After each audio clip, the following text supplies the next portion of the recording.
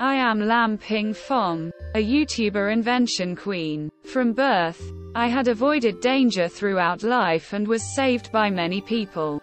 After you listen to my story, I will tell you why there is such a coincidence. When I was a kid, my teachers and friends always told me that I was very smart, but why couldn't I do well academically? The teacher also noticed that I had tapeworms in my body and did not dare to tell my mother for fear of trouble. My mother didn't care that I had tapeworms that had been in my body for 13 years. And my father didn't take care of us. I was often teased by my teachers and classmates. When I read primary 6, my grades were not good. Over the years, I had a very low self-esteem, and now I have figured out why.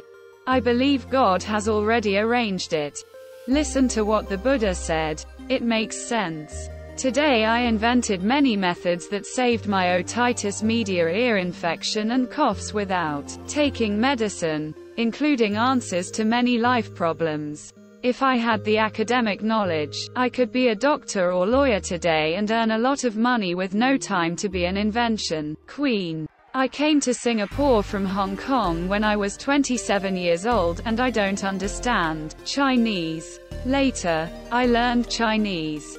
Let me tell you something wonderful. I added friends on Facebook and added several female singers as friends. I don't know why the Facebook group administrator scolded me. I left and later joined the Zhuang Shui Zheng Facebook group. Originally, I didn't understand Chinese, but I learnt it after coming to Singapore.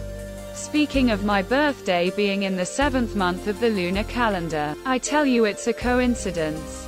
My birthday is September 7th, and Zhuang Shui Zheng birthday is August 26th. Later I found out and was surprised. 9.8.2.6.7.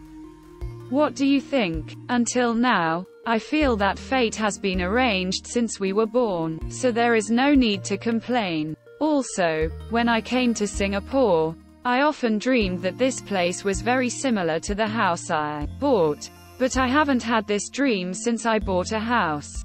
Thank you.